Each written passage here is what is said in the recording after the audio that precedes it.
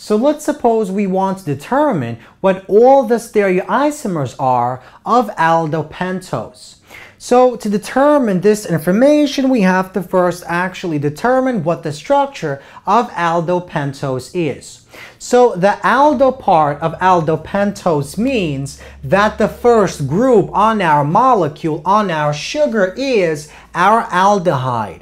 So we have the carbon double bonded to an oxygen, and we have an H atom on the other side. On the other side. Now, the pentose part of our aldopentose sugar means we have a total of 5 different carbons. So we have 1, 2, 3, 4, and 5. Now, on any aldose sugar, we basically have an aldehyde group on one end, on the top end, and the primary alcohol group on the bottom end. So we have the primary alcohol and our aldehyde. And these carbons basically contain an H atom attached on one side and the hydroxyl group attached to the other side. Let's suppose all the OHs basically point to the right and all the H's basically point to the left. So this is actually a type of aldopentose that falls into the category of D-aldopentose, where D simply means it's the isomer that contains the hydroxyl group, the OH group, found on the final stereogenic carbon pointing to the right. So how many stereogenic carbons do we have on this molecule in the first place? Well, this carbon is not stereogenic because it contains only 3 groups. This carbon is stereogenic, as this one and this one is, because each one of these contains 4 different groups attached to the carbon atoms. Now, this carbon is not stereogenic because it contains 2 of the same groups, 2 of the same atoms, the H atoms, attached to our carbon. So basically, we have a total of 3 stereogenic carbons, and that means using this equation, 2 to the power of n, where n is the number of stereogenic carbons in the sugar, we have a total of 2 to the 3. So we have a total of 8 stereoisomers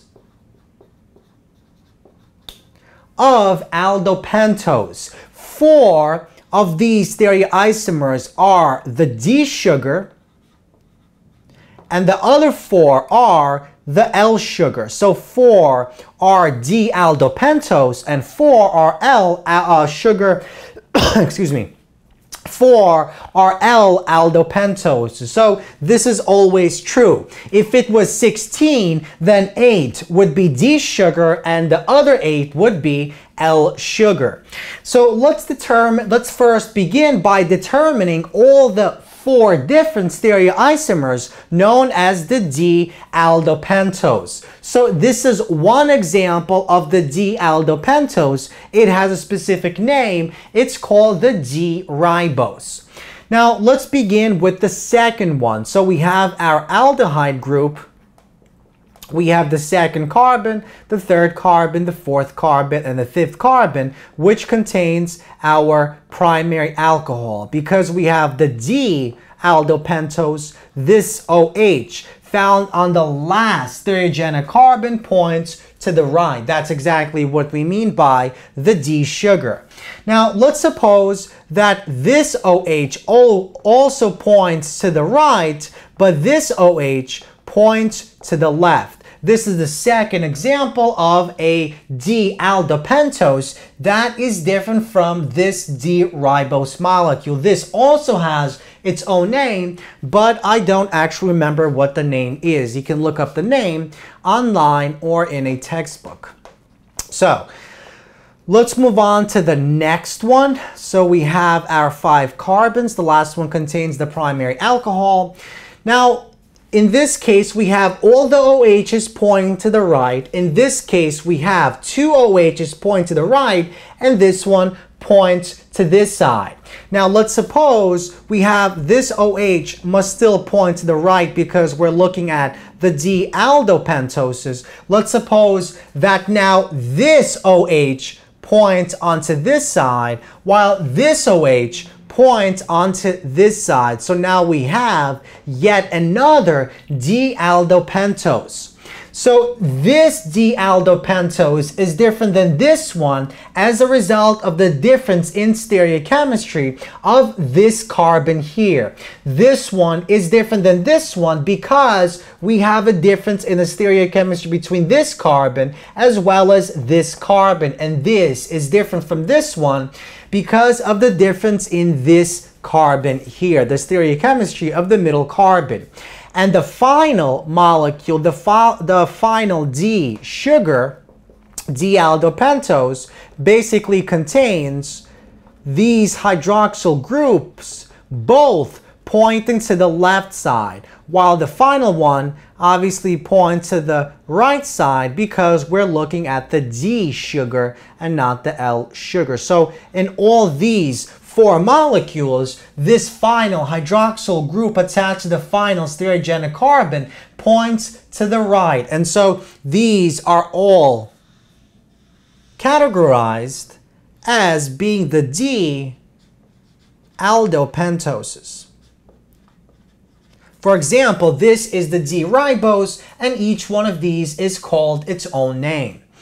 Now let's look at the L sugar. The L sugar, let's also actually number them. So we have this is number 1, this is number 2, this is number 3, and this is number 4. And let's go on to number 5, then we'll do 6, then we'll do 7, and then we'll finish off with 8. So now in each one of these molecules, the big difference lies in the last carbon compared to these ones. Because in this case, the last stereogenic carbon contains the OH pointing to the right, but here we're going to have the OH pointing to the left. So the final one, as always, contains our alcohol. Now the OH, in this case, points to the left, and that's exactly what we mean by the L sugar. So all these four molecules fall into a category known as the L-aldopentose. So let's begin by supposing that our OHs all point to the right side. This is one example of our stereoisomer. The next one, let's say, looks like this. So once again, OH points here, the H points here. Now let's suppose this OH still points to the right, but this OH will now point to the left. So that this is different than this as a result of the difference in stereochemistry of this first carbon here. Now let's look at the last, not the last one, the seventh one. We have the OH. So once again, this is what differentiates L from D. So in this case, the OH pointing this way. In this case, it points this way. But now let's suppose our OH points this way, but our OH here points in this direction. So that this is different than this as a result of this stereogenic carbon here.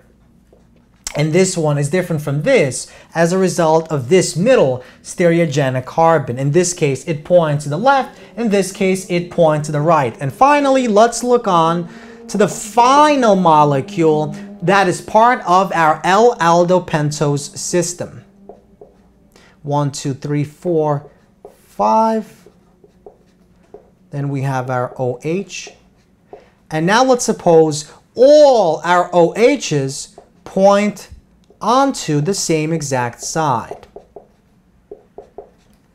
So this is the final molecule on which all the OHs point to this side. Notice that this molecule is not the same molecule as number 1. In fact, number 1 and number 8 are enantiomers with respect to one another. So on one, all of these have the same absolute configuration. On the other, they have the opposite absolute configuration. So this is the enantiomer of this molecule. In fact, if we look at this molecule here, we have an enantiomer version of this molecule down here. Now, what exactly is that? Well, basically, it's this molecule here. Number 2 is the enantiomer version of number 7. Because the OH is pointing this way, here it points this way. The 2H is pointing this way. The H is here pointing this way. And this one doesn't really matter. So this is the enantiomer version of this. This is the enantiomer version of this. This is the enantiomer version of this. And this one is the enantiomer version of this one. So these 4 molecules are known as D-aldopentoses. And these 4 molecules are known as L-aldopentoses.